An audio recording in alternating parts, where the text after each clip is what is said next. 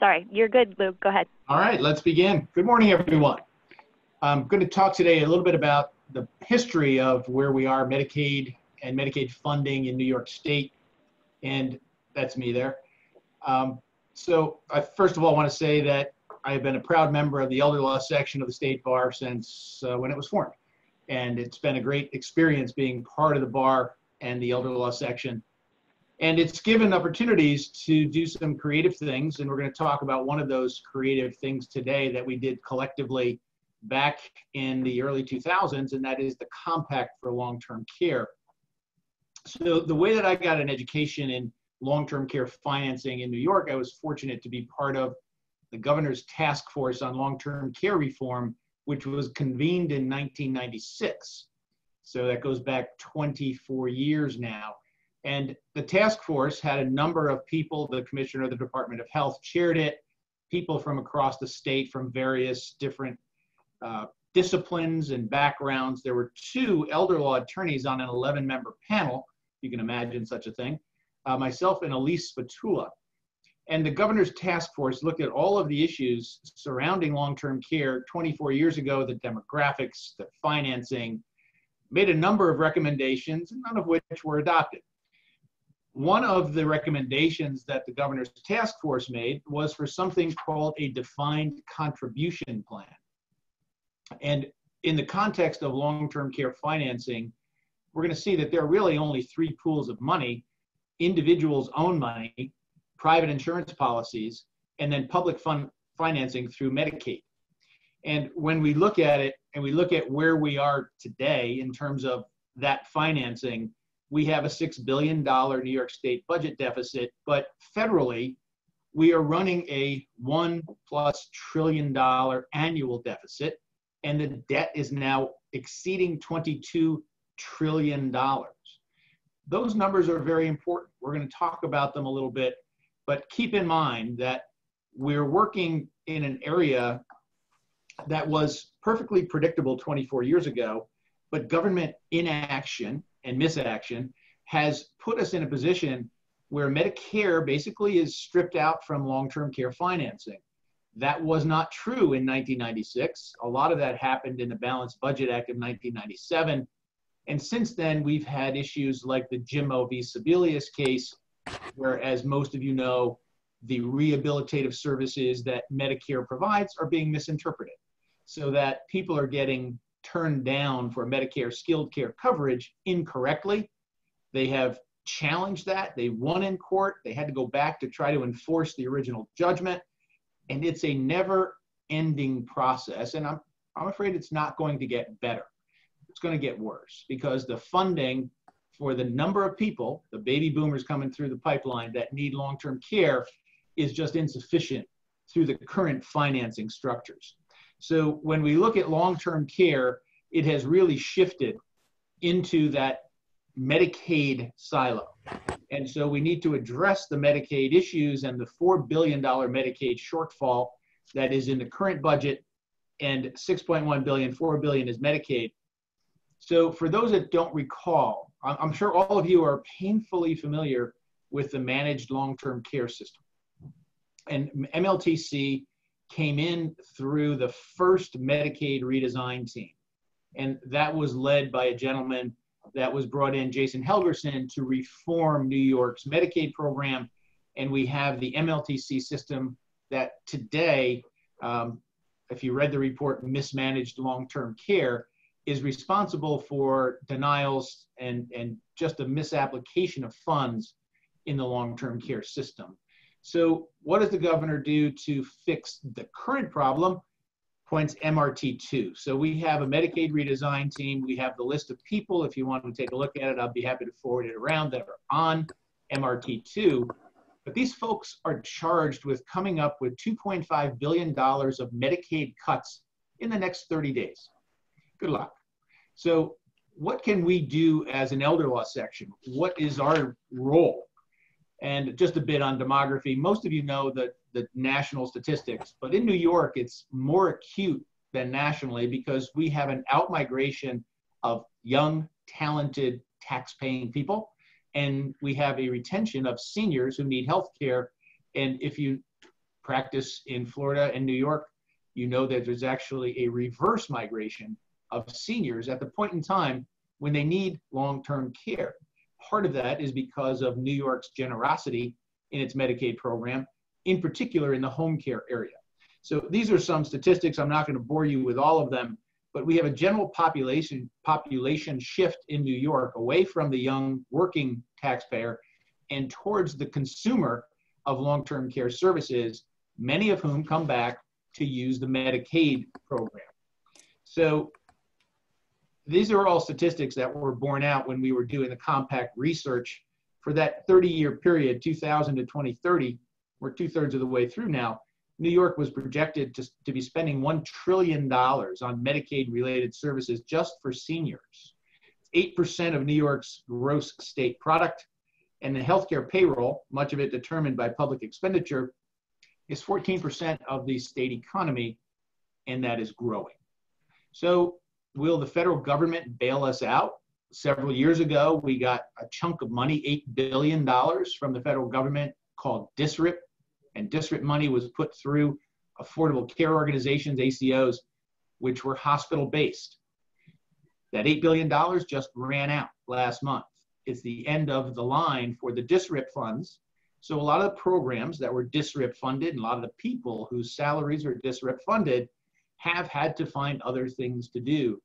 And we don't expect a federal bailout. In fact, what the federal government has done in a limited part of Medicaid and is trying to do for the rest of Medicaid is block grant. And the projections are that New York would take a severe hit if the federal government block grants Medicaid because of the way our reimbursement structure is structured. So it's not going to be a pretty picture. We're not going to get bailed out by the feds. So what does New York do? Where will New York go in terms of the policies on long-term care financing? And what is our section's role? What as elder law attorneys can we do in this vast system where we don't really have a seat at the table? We represent individual clients. And the experience that we had back when we tried to do the Compact for Long-Term Care was we had lobbyists. We had NALA, New York NALA hire a lobbyist. We had our lobbyist. And what the lobbyist came back and said was, oh, each of you just kick in $5,000 and I'll go up and I'll get your bill passed. That's quote. So the political system is not favorable to public policy advocacy from a group like the New York State Bar Elder Law Section. We don't come with big clients and big dollars that can lobby and impact legislation that way. So in 2005, our section, after a lengthy study, issued a report, and you'll see the report there. If anyone would like a copy, I have it. Chapters were authored by a number of section members on a variety of topics dealing with long-term care reform in New York State. And it was a committee, the Long-Term Care Reform Committee, that our section had formed at the time. We issued that report, we published it. We invited two of the legislative counsel for the Senate and Assembly Aging Committee, Bob Herz and Greg Olson, to our annual meeting in New York City. And at that point, we issued the report and talked about it. And we had a very, very healthy discussion with these two legislators' representatives, Senator Martin Golden and Assemblyman Stephen Engelbright. We had a great conference. We thought we had a great discussion. Little did we know that Bob Herz, Senator Golden's counsel, went back from that conference and drafted a bill and put the bill into the legislature called the Compact for Long-Term Care. And when we found out, we were elated because it was an idea that spawned right out of the Elder Law Section's report. And at the time that report was done, the Partnership for Long-Term Care was still a very vibrant program in New York. Long-term care insurance was still seen as a very vital and viable financing source for long-term care.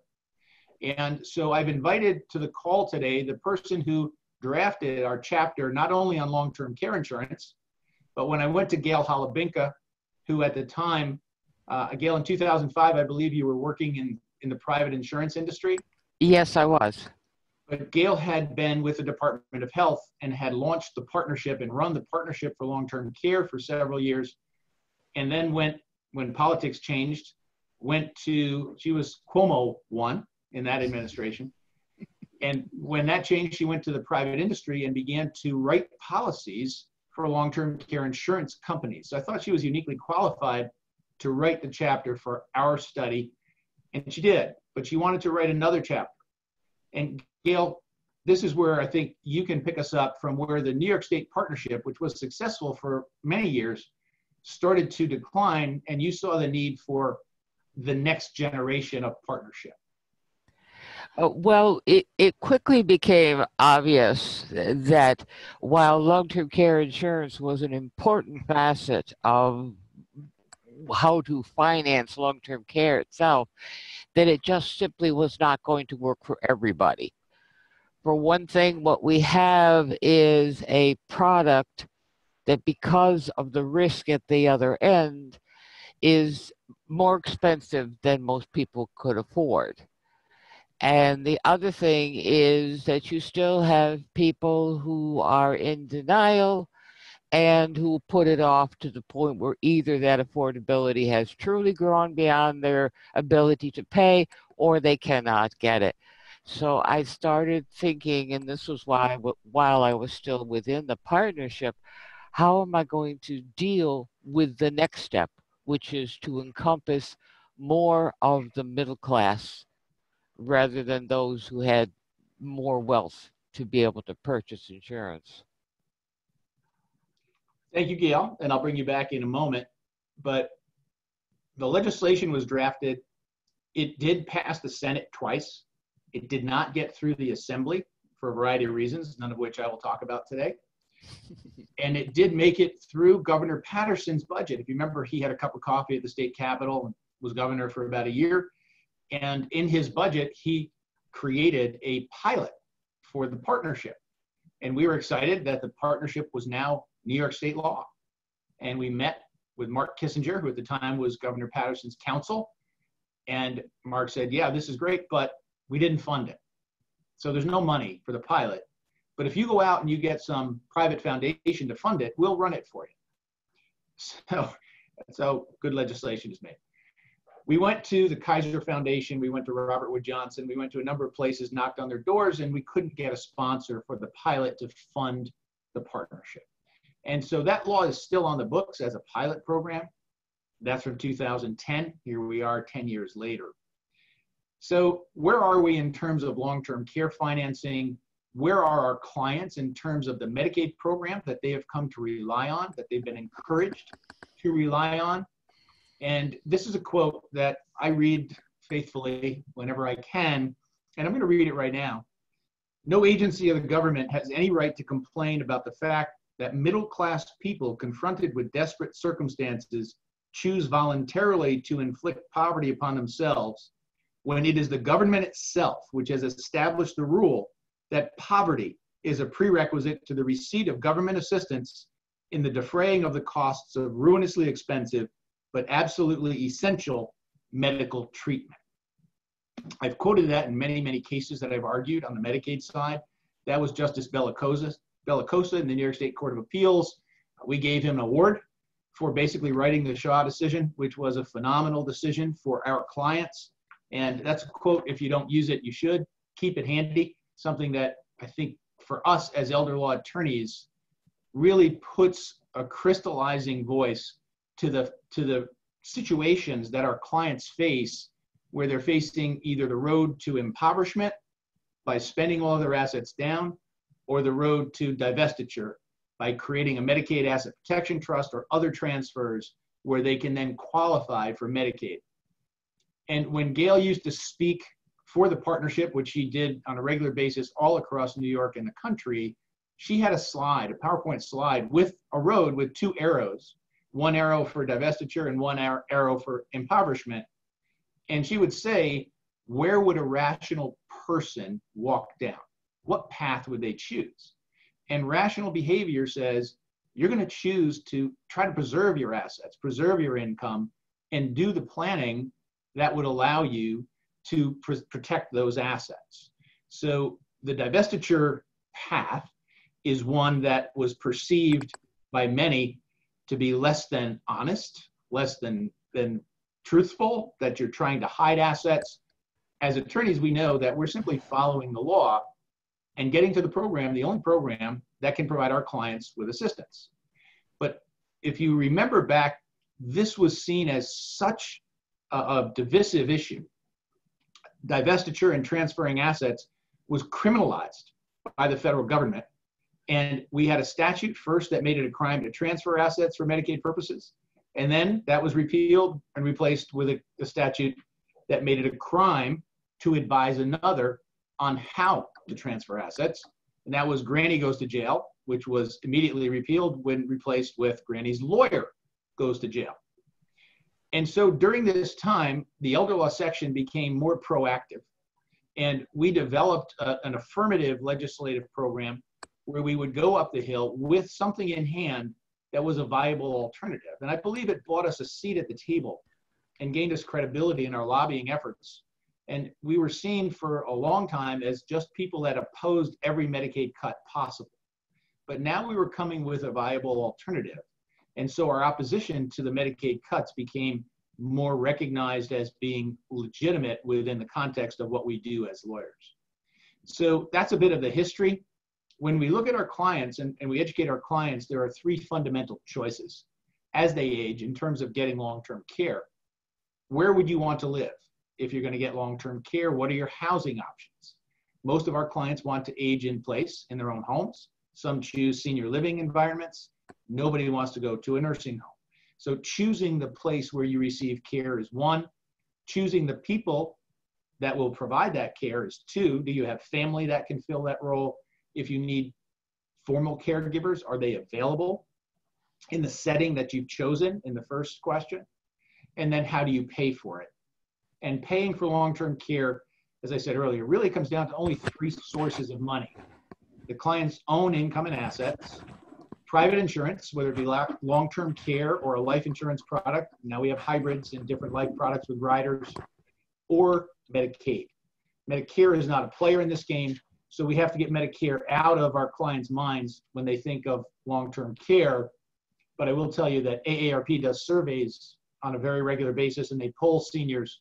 And the question asked is, if you need long-term care, how will you pay for it?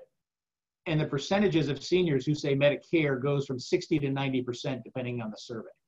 So most seniors are still deluded. They're still thinking that Medicare is going to play in this game, but it won't. So this is Gail's slide on long-term care financing. What's the right answer? Is it a public funded long-term care program? Can we have Medicare for all with a Part E or D or F or whatever it turns out to be that is a long-term care payment? Medicare Advantage plans are now creeping into this, but not in a real significant way.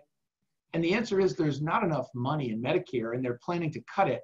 So to think that we're going to get a new rich benefit for long-term care through the federal Medicare program, it's not going to happen. And we said this 20 years ago, and it hasn't happened. In fact, Medicare has gone the other way with cases like the Jimmo case. So the Compact for Long-Term Care was developed. It was a seed planted in the Elder Law Section's Task Force report, Committee Report on Long-Term Care Reform. And the basis of the Compact is to rationalize financing for long-term care by taking two of the sources: private financing through the individual's own income and assets, or an insurance policy that could supplement those income and assets, and developing a program where that poverty, the impoverishment, was not a prerequisite. As Judge Bellicosa said, people are put into that position where they face a Hobson's choice. I either give away all my assets, or I spend all my assets on the cost of care, which in New York is now up $150,000 to $200,000 per year.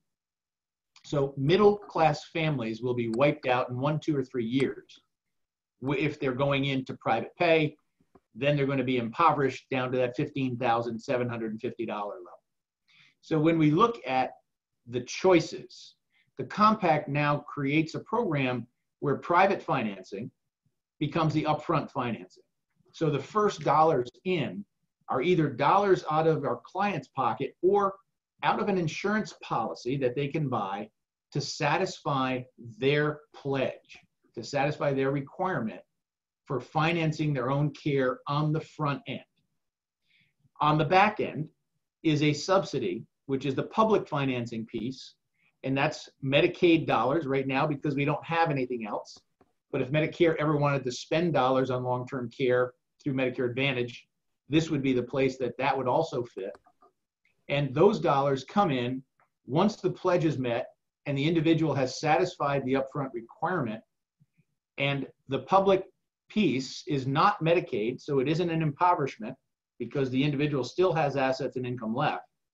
It's a subsidy targeted specifically for long-term care expenses. And Gail, maybe you could talk a little bit about the difference between the compact subsidy and Medicaid. Oh, the difference between the two of them is that if you look at it, one of the things I always say that but for the need for long-term care, so many fewer people would ever be on Medicaid. And I also believe that most people are honest and they want to be honest, except that we give them no choice, as you said. We give them a choice of poverty. So the way that this one works is that insurance is meant to pay for a loss. And in terms of long-term care, what is that loss? The loss is virtually everything you own. So if you have, to the Medicaid point of view, it really doesn't make any difference where that money comes from as long as it comes. And so if you have insurance, an individual who has $100,000 and Medicaid says that you should pay $100,000, then to the Medicaid point of view, they don't care where that money came from. So what we're doing is that we are going to take insurance and structure it according to what the individual has to lose. And then Medicaid will get that money, and therefore they are sort of held harmless for the amount of money that would have been paid in. Does that meet what you wanted to hear? Yes. So the last line on this slide is responsibility without limit is irresponsible. And this is the position, as the Shaw case said, that our clients are put in. They face either impoverishment or divestiture. And it is not a natural act to divest yourself of all of your assets. It's not what people line up to do. They do it because they have to, because there's no other choice. And so the compact is designed to give a choice to middle-class individuals. So people who have no assets would still rely on the traditional Medicaid program. People who have sufficient income and assets to self-insure, which are far fewer people today than when we were doing the compact back in 2005. The cost of care has just gone through the roof. And so now far fewer people can self-insure. So we have a wider bandwidth, Gail, I think, of middle-class defined individuals who do not have the income and assets to self-insure. So it's for the people in between existing Medicaid clients who have no resources and those people who have resources that can self-insure that this problem lies. And the compact is designed for those middle-class individuals in New York State to allow them another option. So there are 3 phases to the compact, and we're going to take probably about 10 or 15 minutes to kind of break down the compact, and then we'll open it up for questions. So the compact has 3 phases. Pre-compact, and that's the planning phase. And as Gail said, this is the point in time where you would buy insurance, you would arrange your affairs and your assets so that you had a payment source to meet your pledge. The second is the participant phase, and this is when someone who is at that point chronically ill. And so they're going to meet the definitions of chronic illness, and we don't invent anything here. We borrow those definitions from existing law. But once they're determined to be chronically ill, they will enter the compact with a plan of care through their own provider. And Gail, this is piggybacking off of some of the existing long-term care insurance apparatus. So as someone from the long-term care insurance industry, just tell our group a little bit about how those claims get processed and what the insurance processing is now and how the compact just piggybacks off that. Uh, the way it's processed now is that a claim comes into the insurer, and the insurer usually will have someone who will define whether or not the person meets the HIPAA definition of the need for long-term care. The insurer then will say yes or no that the individual requires long-term care, and then a care plan is created, and the claims come in and they're paid. The difference with the compact is that that same thing goes on, but the insurance the individual has is not geared to the cost of the care or the length of the care. It's geared to, its limits have to do with the pledge. The insurance itself is limited to the pledge. And the pledge amount we'll talk about in a moment was designed back when the law for Medicaid was a bit different. It's pre-2006 when we were doing the initial work on this. So we did not yet have the Deficit Reduction Act changes and the expansion of the look back to 5 years. So we'll give you what was in the bill that passed in 2010. And the third phase is the beneficiary phase. So in the participant phase, the individual is private paying for care, whether it's their own income and assets or insurance dollars. They're private paying for care in accordance with a plan of care that they've developed and that has been approved. And they're receiving services in a setting that they choose and paying for those expenses using the funds until ultimately they have met their dollar limit and their pledge is complete. Then they become beneficiaries, and those long-term care expenses, only those long-term care expenses, they're not on Medicaid, but they're receiving a subsidy for the long-term care expenses that they have been private financing through their plan of care. So those are the three phases. Let's break it down into a little bit more detail. So the pledge is to pay the lesser of 50% of countable assets or a maximum of 3 years of care based upon the average regional rate in your area. So you'll see the calculation there. New York City, the average regional rate is now $12,844. Multiply that by 36 months.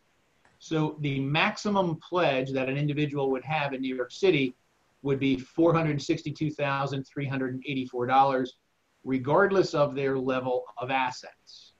That would be the maximum pledge.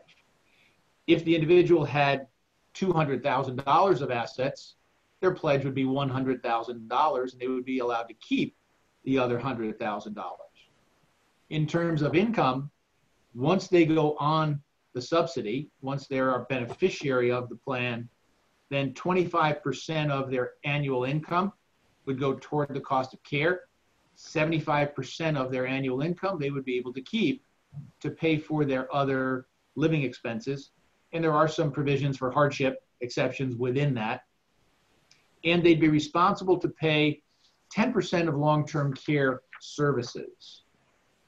So, Gail, this is your chart. Do you want to just walk through the steps from the initial contact through to having met the pledge?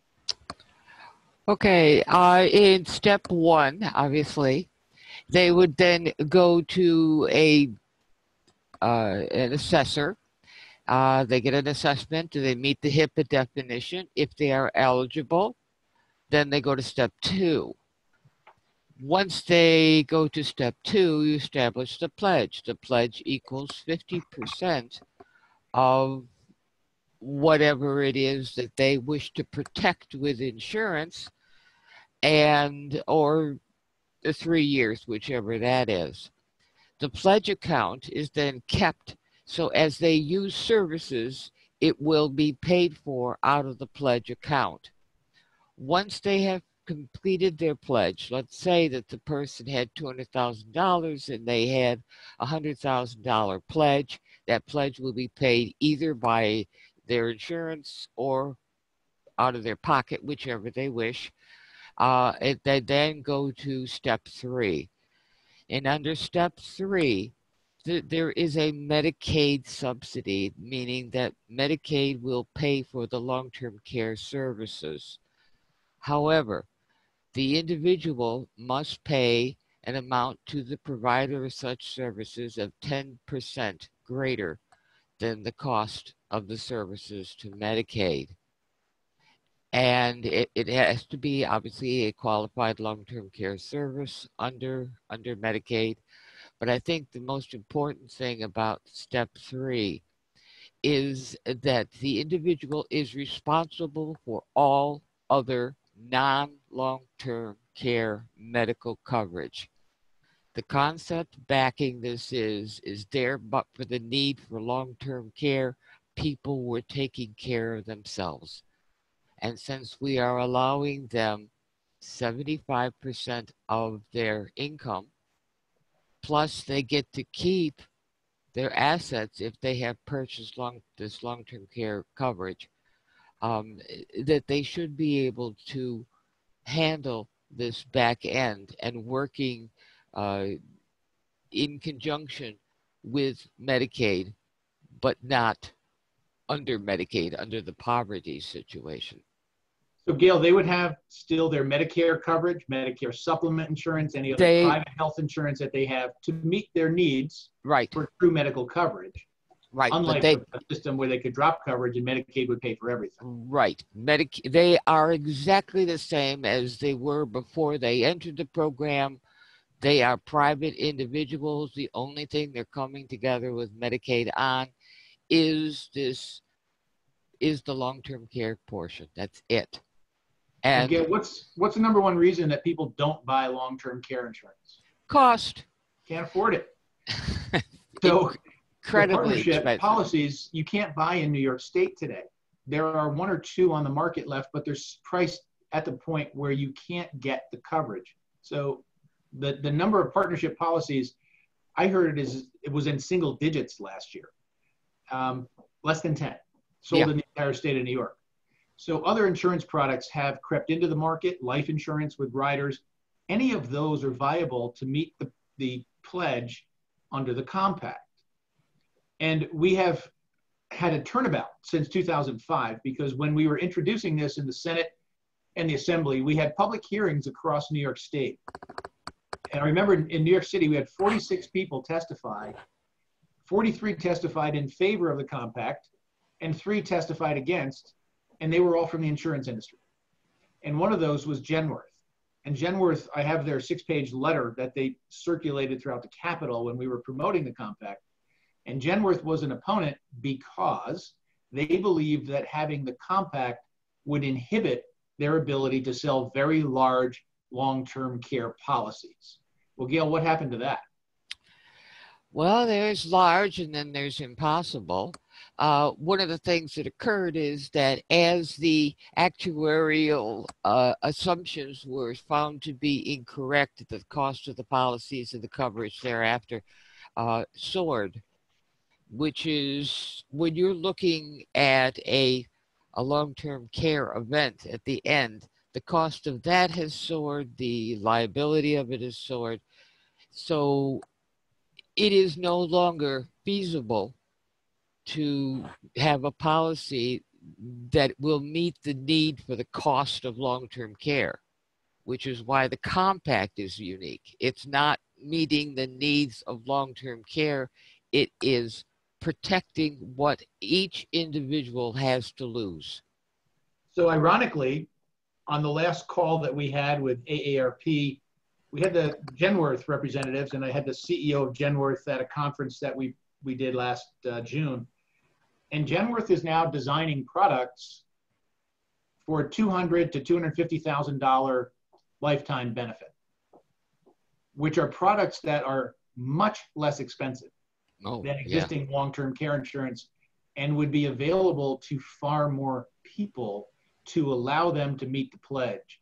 So our primary opponent for the compact back in 2005 is now an advocate for the compact, because they know that without the context of a program that defines liability, that manages the risk and capitates the risk at a certain dollar value, where people don't have to buy unlimited coverage. They can buy a policy that fits that risk. That is an affordable product for the middle class, so that people can insure these risks safely and affordably and be able to keep literally all of their assets. And we even talked, Gail, about some tail coverages that would pay that extra 10% of income. So there are a lot of creative designs under the compact that could work out. Gail and I wrote a piece on the role of insurance under the compact for long-term care, and that's still out there. It's a little outdated. But talking about how people can then insure the risk and more people can afford that. If you can't get insurance, then you can private pay into the compact, meet your pledge, and then have the subsidy to pay your long-term care costs. And again, this is like the dollars follow the patient. The subsidy would be payable to you whether you're in assisted living, whether you're at home, or whether you're in a nursing home. So it follows you in any setting that you choose and where you want to be. So the next slide, Gail, is the subsidy phase. And just briefly walk us through this. Okay, in the subsidy phase, the individual is asked to pledge they must contribute 25% of their income, and they pay 10% above whatever Medicaid has paid to a provider for a long-term care service. This gives us two advantages. One, it still allows the client to contribute to the costs of their care, but secondly, it also gives a boost to the provider community, which is hurting today under the payments that we could pay for under Medicaid. So it advantages two different groups. And the other thing about it is that the individual, because they have this backbone of their savings and their income, more of them can choose to remain at home. They don't have to go into facilities or anything like that. If the cost of long-term care was this minimal to begin with, we wouldn't have an issue. And so we went out and we hired an actuary, and Gail's insurance company, MedAmerica, at the time actually paid the bill, which is a large bill, to have the compact actuarially scored by a company called Milliman. And for those that don't know, Milliman is the company that does most work in the long-term care arena for long-term care insurance companies and others in the government. And Gail, you had a relationship with Milliman and you've used them in the past. Mm-hmm. And they scored the compact to show what it would result in terms of savings to New York State. And the results were pretty startling. Yes, they were. I mean, we were talking about, and these were based on assumptions. I worked with them, and they were extremely conservative assumptions, I might add, that we were looking at least 500 million in the first year, just because people are no longer divesting. There's no reason to divest. And there also is still a contribution. So it works out as people become more and more accustomed to not trying to avoid poverty, the more savings are possible. So that's the out-of-pocket costs from people going off of Medicaid, going on to the compact, and private paying. We believe also that the insurance market, which has tanked for long-term care insurance, it's very, very depressed at this point in time for a variety of reasons, could resurface. And the Genworth CEO has confirmed that they are looking to re-enter the market with products that are affordable, but without context, those products are not meaningful. So the compact puts them in a position where they can sell products that can meet the demand of the marketplace and have an affordable market that they can tap in the middle class. And strengthening community services, I don't think at this stage can be emphasized enough. If you read here in Albany, all the articles being written, what the MRT2 is going to be looking at, most of the cuts are going to come on the community services side. So they're looking at cutting things like the Consumer Directed Assistance Program, other home care programs. And as you know, providers today work on very thin margins, and it's very difficult to find aides with a pay scale that is so depressed. So having additional funds flowing into the home care market would allow providers more options and an ability to build a workforce that under the Medicaid program just is never going to happen. So what are countable assets, you may ask? And that's a good question. The same as under the Medicaid rules, with some certain exceptions. And we put a provision in at Bob Herz's request that there was an advisory committee that the elder law section would have been part of, and the commissioner of the Department of Health would be working on defining assets. So we put a 3-year look back in at the time. Again, this was pre-DRA, and the 3-year look back was with regard to assets, and excluded were the homestead and the other assets that you see listed there from countable assets. So this is an area that would have to be further defined based upon current law, but the asset list would piggyback off of what Medicaid currently exempts. Countable income would be the same as Medicaid, except there would be certain deductions that would be allowed, and again, a hardship provision. So people during the compact phase, during the pledge phase rather, are responsible for their own care. Once they're on subsidy, they keep 75% of their income, 25% goes toward the cost of care. And so the principles of the compact are shared responsibility. Individuals having an opportunity to pay for some of their own services and receive a subsidy to keep paying those services in the setting they choose once they have met their pledge. Ownership, people will be paying their own bills. And if you think the dollars will be differently spent when people are paying their own bills versus having an MLTC pay the bills, you're right. They will be shopping much more consciously for appropriate care and looking at the providers that they want to have, providing them with care, allows people to stay in the setting they want, allows them a choice and greater independence, all things that we want for our clients. And Gail, Yeah. Anything you want to sum up with? Well, I think one of the things that that I didn't sufficiently emphasize is that during the subsidy portion, the individual is paying for all their other long-term care, other than long-term care services, all of their co-pays and deductibles and all that sort of thing. And all of their normal medical needs are paid for by them, which it would have been had they not needed long-term care. That is important because I don't know what the number is now, but when I did the workup on this, I found that approximately 20% of the cost of the long-term care policy, long-term care services to Medicaid clients was in non-long-term care services. So if that individual has the money to pay for those services when they need long-term care, because that's now out of the way, the long-term care is on the side, that is another savings to Medicaid, and that had a huge impact, I have. And again, people who can't afford those things, who rely on Medicaid for basic health care coverage, will still have Medicaid. This is not to replace Medicaid. Right. This is only for people who would be in the compact and therefore have the 75% of their income and up to 100% of their assets available to them. Right.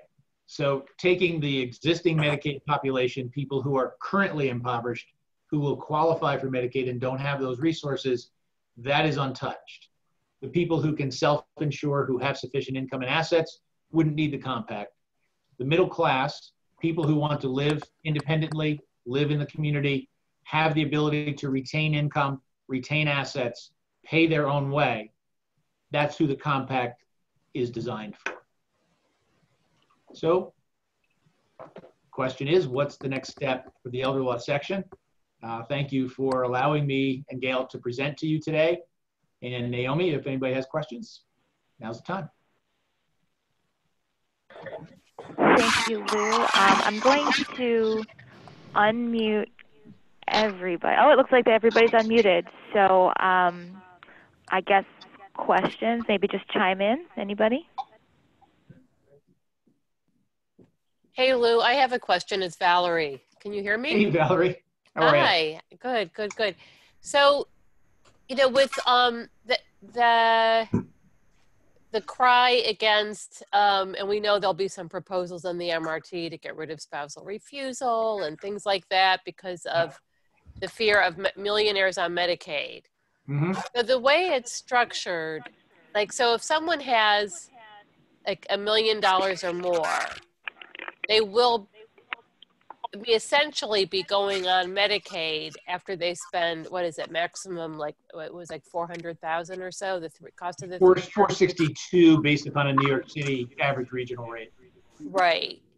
So I can't crunch the numbers about, will more people though who are, let's say now you have 2 million, you just don't even think about going on Medicaid, or maybe you do. I don't counsel those people. But now it seems to me it'll be more of a draw for the people who are more wealthy to say, look, you insure yourself for at most the 480,000, and after that, Medicaid will take care of you for long-term care. Yeah, two issues, so won't it and then draw more people? And I'll let Gail jump in. One issue is what the actuarials showed is that by the time you got through 36 months, Exactly, or that $462,000, only 7% of the people are left. I doubt that's still true. That may be, but I mean, depends on how you define that trigger. Clients, with dementia, 10 years, 15 years. Those are the outliers, and they're there, and they were in the study. yeah. We did an entire study of the state to look at length of stay, and you had people, those who came out the back end, 36 months was the cutoff. Anything after 36 months, the extra cost, in quotes, to Medicaid was more than outweighed by the first 36 months of avoidance. Okay. So that's one. And the other is that this would obviously have to be rescored. That's a 14-year-old study. Mm-hmm. So it would have to be redone based on current actuarials and current life expectancies. And we would also have to get this through the legislature and the governor, where back when we did this, originally we had a 3-year look back for Medicaid. And so that changed to a 5-year look back in 2006. And so they want to go to a 5-year look back. We don't know, but that would be another issue that we'd have to face. The millionaire on Medicaid argument is one of the reasons we propose this, because it's a much worse argument if people are divesting and going on Medicaid immediately, where they're saving the entire $2 million and paying nothing on their own behalf. 462,000 is a pretty good size expenditure. Even though you're going to get a subsidy on the back end, you're still responsible for all of your other health care. Hi, it's Jeanette Graby. Hey, Jeanette. Hi. My concern is the source of the services. I'm just going to turn this down. I'm echoing here. The source of the services. Currently, one of the big issues with getting services is that Medicaid or the MLTC is essentially paying $26, $28 an hour to the home care agency, and the aides, of course, getting $15 or $14 an hour. When a client is spending down that first their contribution, they're not going to be happy with the cost of service, with what they're paying for the service they're getting. And I see this with people who use long-term care insurance as well, when it says they have to use a licensed agency, and then they find out that they can get better services when they pay an aide $20 an hour instead of paying the agency $26 and getting a $15 an hour aide. Is there going to be any requirement that they have to use licensed agencies? Because this also applies in CDPAP when they choose their own person. Yeah. Agencies getting the higher amount, the caretaker's getting the lower amount. And CDPAP, it really doesn't make sense. But great issue. The workforce issue is one that the state has to grapple with in Medicaid and in private pay, because there just isn't enough money in the system to keep many of the agencies going and pay a scale that's appropriate. And CDPAP allows us to go to individuals and get people in. And the ability to have some type of certification, not having to go through Alexa or a CHA, but having individuals be able to be certified as providers with a minimal background education, background checks, et cetera. I think that's going to happen with or without the compact. I think the compact would be a great forum to test that and to see if we can bring a workforce in other than through licensed agencies. But Gail, I know the insurance companies grapple with that. Oh, yes. And the issue here is that we still have the fear, Valerie, when you brought up the millionaires, they have the fear of what people are going to do with the money. And under this, there's so many options that could be applied. The actual, rather than going on a length of service kind of situation, a fee for service, that you would be able to do other things. You might even be able to certify a family member. Which is the consumer-directed program. And what we see right now in all of the propaganda about CDPAP is that children are signing up for CDPAP, getting paid an 8-hour shift while they're working at their normal day job. So when Bob Hers did this with us, we spent a year on the phone every week, a number of people who are on this call, and he said, show me every way that people can game the system. Right. And we need to legislate in this bill ways that we can prevent that. So if we can get a solid system of monitoring, and the technology today is vastly advanced from what it was 15 years ago. If we can get a solid system of monitoring the care in the home, I think it would open up the door to allowing, Jeanette, people to hire aides other than agency aides and private pay them at a scale much less than a full agency rate. Right. Okay, that would be great if this could get worked in, because the plan in general, I think, is excellent, but that's an important part. Yeah, we're all facing that issue. Upstate, it's 10 times worse. Trying to find aides in rural areas. We go up to the Canadian border in our practice. There's nobody. There's just nobody out there. Agencies cannot staff a case. Thanks. Lou, this is Naomi. Are you at all concerned about a sort of chilling effect that this kind of plan might have on just general robustness of the Medicaid program for people who are eligible and need it? Well, interesting you asked that question. That's one of the reasons that it never made its way out of the Assembly, because that was Assemblyman Gottfried's fear. He felt like the compact was a risk to traditional Medicaid. But this is a voluntary program. People have to opt in. So the goal here is to pull middle-class people out of the Medicaid program and to leave it for those people who are truly needy. Right. When you have the entire middle class having only one program, and you have impoverishment as the prerequisite to that program, everyone impoverishes themselves and uses that Medicaid program. The compact is designed to pull those people in the middle class out, allow them to insure the risk, give them a program that they can fulfill their own obligation, and leave Medicaid for the truly needy. So that's the theory behind it. Not everyone believes that theory. Okay. Hi, good morning, John. Would a hybrid life insurance long-term policy qualify under the compact? Absolutely. The compact is agnostic as to the type of policy. And we've been talking to some insurance companies, and they're getting creative. They're having to go back to the drawing board and rewrite all of their long-term care coverages. So it could be a life hybrid. It could be a guaranteed universal life with a long-term care rider. As long as you have the money to meet your pledge, it doesn't matter where it comes from. could be your money or any insurance policy that you come up with that meets the pledge, and you're okay. And we think that the partnership, and Gail, maybe you could talk to this from the partnership side. Partnership was the best consumer-driven long-term care policy ever invented, but that drove the cost through the roof, ultimately. Right.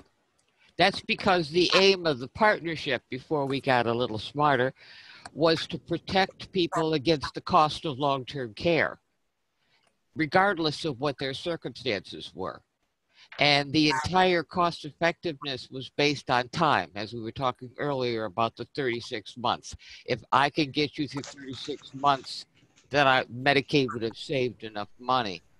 Unfortunately, the cost of the care going for against the cost of the care when that was rising meant that the cost of the insurance rose, and it cut out more and more and more of the middle class.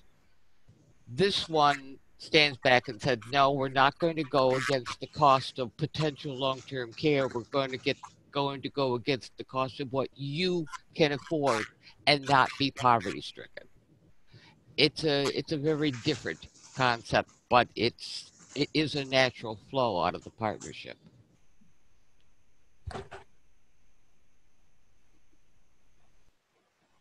Did that answer the question? I think so. Thank you. Any other questions? Okay. Right.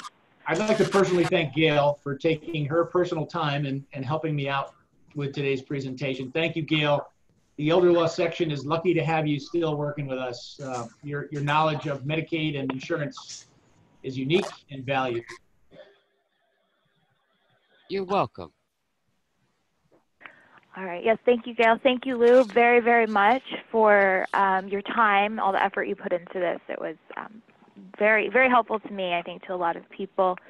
I guess we will wrap up the call, the presentation. If anybody has questions or needs information or contact information, please reach out to me, Naomi Levin. Lou, I don't know if you want to, your contact information was there. I don't know if you want to make yourself available as well, but I'm happy to route anybody who has follow-up questions. Sure. Thank you. If you have people that want more documentation on the compact, the last substantive piece that was written by Bob Hers was done in 2009, and it covers the legislation as it had been written up to that point with all of his commentary. That is the most substantive piece that I have on the compact and the most current. So I'd be happy to share that, and maybe you want to make it available, Naomi, to the committee. Absolutely. Yeah, we will post anything that you want to provide us to the Medicaid community, and we'll circulate it to the Elder Law section more generally. Great. So thank you again, everybody. Have a good rest of your day. Thanks a lot. Thank you. Thank you. Thank you all. Bye-bye. Thank you.